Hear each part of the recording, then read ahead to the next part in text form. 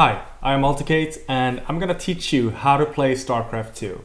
If you're new to this series, you'll find a link to the first episode in the description below. This episode is all about units. Units are the tools you use to defeat your opponent, so it's important to know how they work. We'll start from the top, so let's talk about selection. Before you can issue orders to a unit, you must first select it. Only the units you have currently selected can be given orders. There are several ways to select a unit.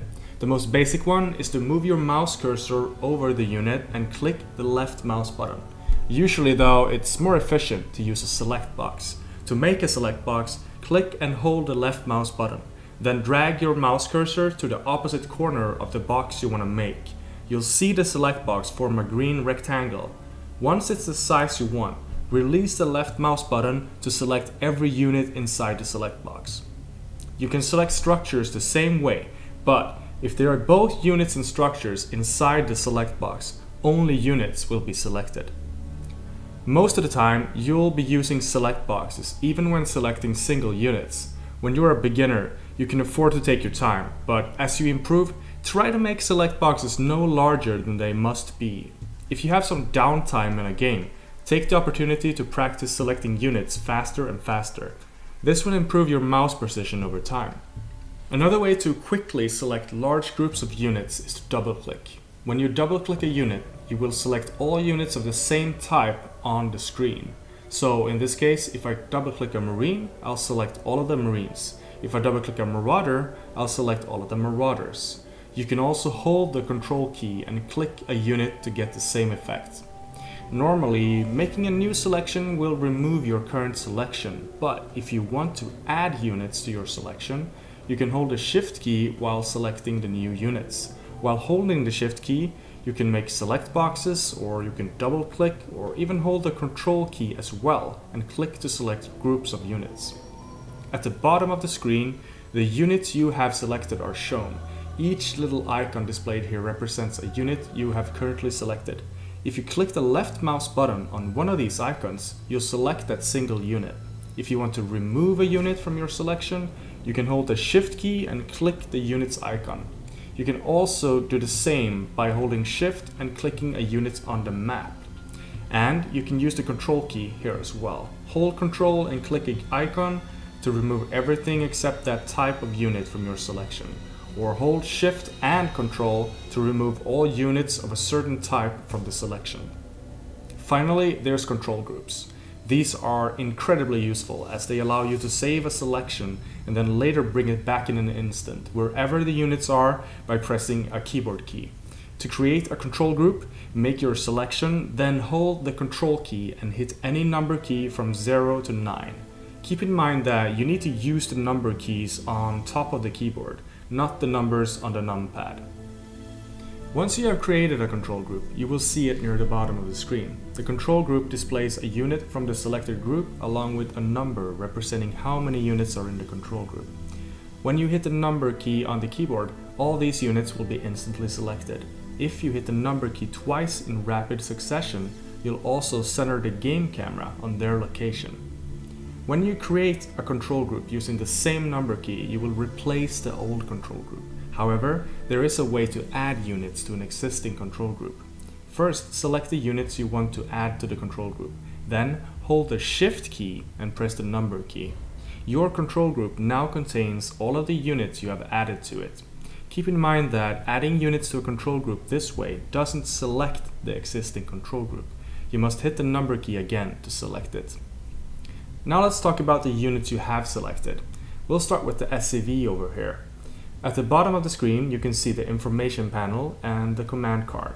The information panel shows the name of the unit, in this case SCV. Beneath the name, you can see how many enemy units this unit has killed.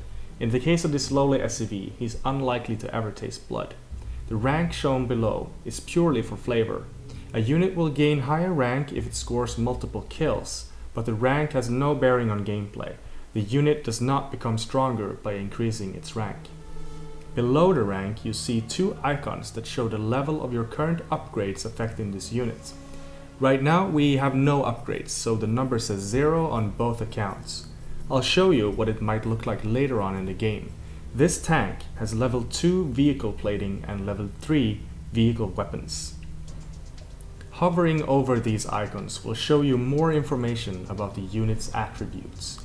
This Marine has no armor, meaning that any attack that hits it will deal full damage. Later on in the game, infantry armor upgrades can increase the Marine's resistance to damage. You can also see that the Marine's move speed is 2.25. This will make more sense to you as your familiarity with the game improves, but for now, know that you can compare units' move speeds to figure out who's faster. This SCV, for example, has a move speed of 2.81. That means it'll outrun a Marine if the two chase each other. If you look at the weapon icon, you'll see that the Marine does 6 damage with each attack. It has a range of 5 and a weapon speed of 0.86. The Marine will attack every 0.86 seconds, doing 6 damage with each hit. Range 5 is about this far. Just keep in mind that there are plenty of units out there with longer range than the Marine, which is important in some situations. Finally, the weapon icon says that the Marine can target both air and ground units. If you look at the Marauder, you'll see that it can only target ground units. That's bad news if the Marauder runs across an air unit such as this Banshee. Since the Marauder can't attack the Banshee, it has to run away. Fortunately, these Marines can target air units, so the Marauder lives to fight another day. To the left, you see a wireframe image of the unit. The only thing you need to know here is that green means that the unit is healthy. If the unit is injured, it'll first turn yellow, then orange, and eventually red. Below the wireframe, you can see the life of the unit. The more life it has, the more damage a unit can sustain before it's destroyed. Cheap units like Marines don't have a lot of life, while big, expensive units like the Thor here have life in spades. Between the information panel and the command card is a portrait of a unit. This is mostly for fun, but you can click the portrait to center the game camera on the unit, in case you're not sure where it went. Click and hold the left mouse button on the portrait to temporarily lock the game camera on the unit as it moves. Then there's the command card. Initially, the game settings will show you a simplified command card with only the most important information. If you want to see every option available to your units, you must change this setting. The top row shows commands related to movement. Each icon also shows you the hotkey on the keyboard that will activate this command. If I had legal power to force you to learn these hotkeys, I would. Learning them is easy though. What you do is, every time you want to issue an order, if you don't know the hotkey already, you look over at the command card, find the hotkey and use it. If you're diligent about this, you'll have the hotkeys memorized in no time. First out, there's the move command. When you issue a move command, your selected units will move towards that location by the fastest possible route they're aware of. Clicking the right mouse button on the empty ground will default to the move command. Since your units ignore even enemy fire while moving, it's an efficient way to get your units to a specific spot on the map. Next, we have the stop command. It's simple. You hit the S key and your selected units will cease doing whatever they're doing. There are many applications for the stop command, but the most basic one is to stop your units from doing something dumb. Future episodes will explain more advanced uses of the stop command. The hold position command is a lot like the stop command. When you hit the H key, your selected units will halt at their current location. Here's the difference though. A unit that's been issued a hold position command will not move for any reason. Normally, a unit will move to attack units nearby that are outside of its range. Or if it's attacked by a unit it cannot target, it will retreat. A unit issued a hold position command will do nothing, even if it kills it. As you improve at StarCraft, you will find situations in which this is incredibly useful. The patrol command is like a move command, except that it will create a patrol route for the unit. When you hit the P key and target a location on the map, your unit will start moving back and forth between its current position and the target position. It'll keep doing this indefinitely. If your unit runs into enemies along its patrol route, it'll move to attack them. Finally, there's the attack command. If you hit the A key and then target a unit, your selected units will move towards that unit and attack it, even if it's a friendly unit. More importantly, and I cannot stress how critical this is. Hitting the A key and targeting the ground will issue an attack move command. Your units will move towards the targeted location, stopping to attack enemy units along their path. So why is this so important? Well, I'll show you. Here are two groups of 12 Marines each. The ones on the bottom belong to me, the ones at the top belong to my enemy. If I want to attack them, I'll hit the A key and then make sure to target the ground near the enemy units. My units will move forward, then attack as soon as they're within range. Since the enemy units are standing still, they will begin attacking as soon as my units are within range.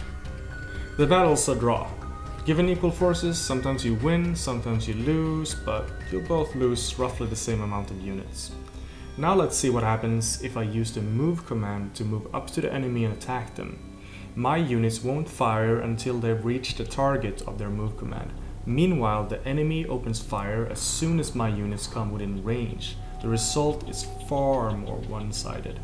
In this third scenario, I order my Marines to focus their fire on a single Marine at a time. You'll see that the result is roughly the same as when I attack move and let the computer manage my units. Actually, I end up doing slightly worse. StarCraft II units are possessed of a powerful artificial intelligence that will automatically prioritize and target enemy units. There are some pitfalls to the attack move command, but if you're a new player, you will want to almost exclusively use attack move. As you gain experience, you will learn when it's useful to eschew attack move. But for now, use the attack move command when you're attacking or when moving your units through unknown territory. Use the move command only when you're running away from fights. In addition to the 5 commands dealing with movement, most units have commands unique to the unit, such as spells, abilities, or specialized commands. You'll learn more about these in the episodes going over the 3 races and their units.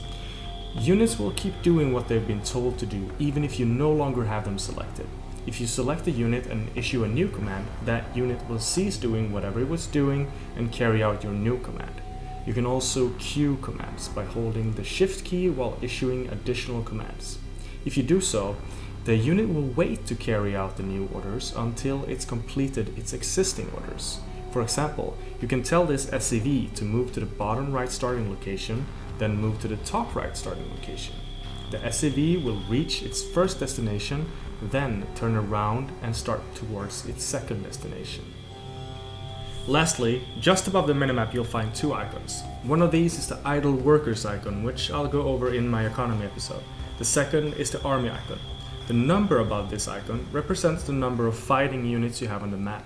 Hitting the F2 key will select your entire army. Hitting the key twice in rapid succession will center the game camera on the location where your army has the largest presence. That's it for now. Next time I'll give you an overview of structures, how to build them, and what they can do for you. Thanks so much for watching, and let me know what you think of the video in the comments below.